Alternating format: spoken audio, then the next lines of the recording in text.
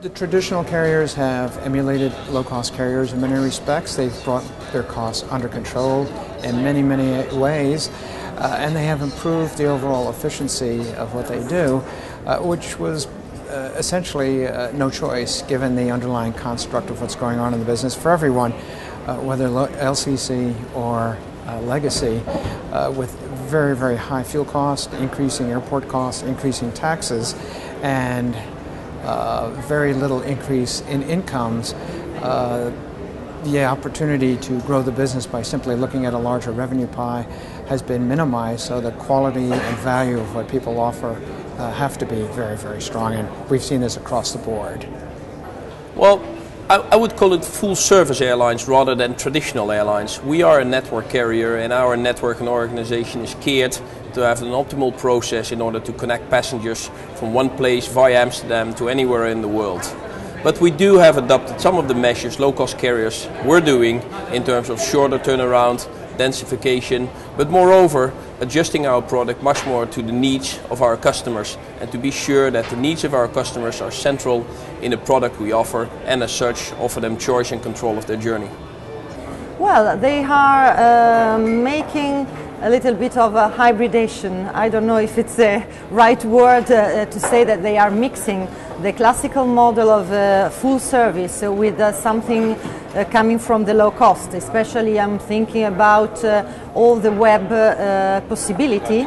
They are developing more and more the websites in order to be more transparent to passengers, and they are also thinking of unbundling a little bit their fares.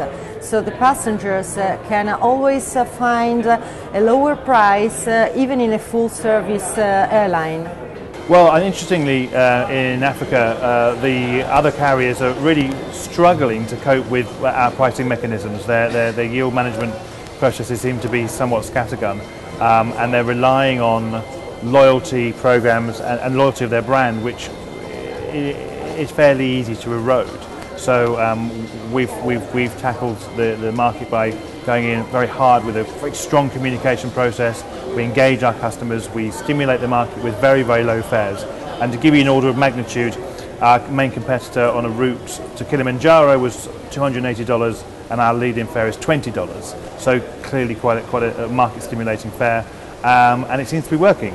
Just short of 40% of our passengers in the first 6 months are brand new to aviation, had never been on an aeroplane before, and for their travel requirements tended to either rely on coaches, long arduous bus journeys, or not going at all, not travelling at all. Oh, it's a long process. It started a couple of years ago. Generally, legacy carriers are picking up the best practices which were successful in low-cost carriers environment, and they convert themselves a bit towards some kind of hybrid solutions, which give them a few benefits. The one most important is, of course, saving on a cost side. Thanks to this, they can be more competitive price-wise, and respectively, they deliver product which is expected by the market or sub-market.